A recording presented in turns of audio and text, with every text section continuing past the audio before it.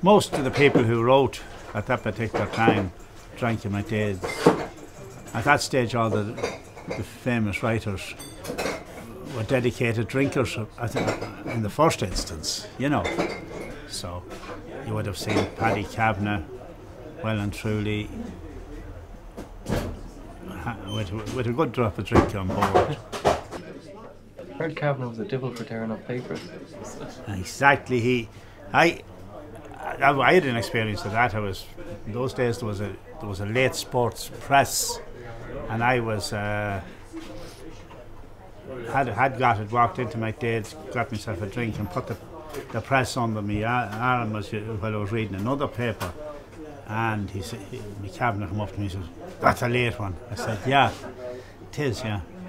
And he took it away, looked at it, and all he muttered was the F word 3 or 4 times, "the humpy bastard," which was referring to a jockey called Doug Smith who rode horses at the particular time, who Kavanagh obviously had backed his mounts and they weren't successful, and he cursed and muttered, more muttered than cursed aloud, you know. And then he looked at the next day's race, and then he rolled my paper up, shoved it back under my elbow. He didn't say that, yes, you know, that was Kavanagh. Kavanagh was a countryman like myself, came to Dublin, but he came from the low hills of Monaghan, and he didn't change a bit when he came to Dublin. He didn't adapt to Dublin manners, at least. Like he was a countryman of the hill type. Ian now is different. Ian was an exhibitionist, needed attention. And if you weren't looking at him, he had one button open, he'd open them all down, like, you know. He'd want to look rakish, you know. He wanted to be the attention, and if he wasn't getting attention, he would become outrageous. Well, I don't have many unhappy memories. I suppose the happiest day was the day we came here, opened and started in Grogan's. It transformed this place from a quiet backwood, which South William Street was nearly 40 years ago, very backwood street. It was the garment area of Dublin, so a lot of life died in this street at 6, 7, 8 o'clock at night, you know. But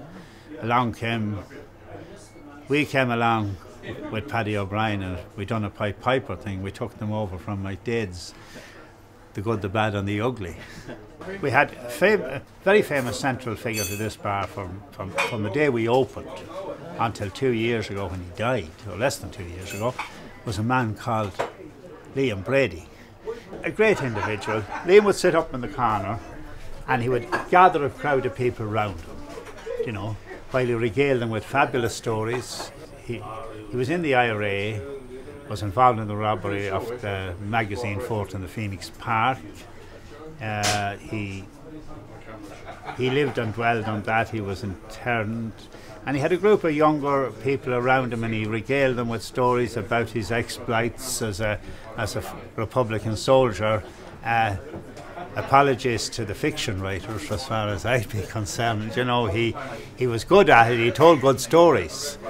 He was a very central figure to this pub. Greatly missed.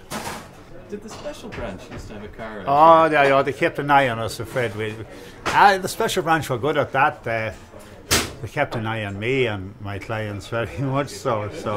Afraid we get lost and afraid we fall into bad company, you know. Those people are very, very, very, all for your own good, of course, they tell you when they'll be taking you away. All for your own good in case you get killed, you know.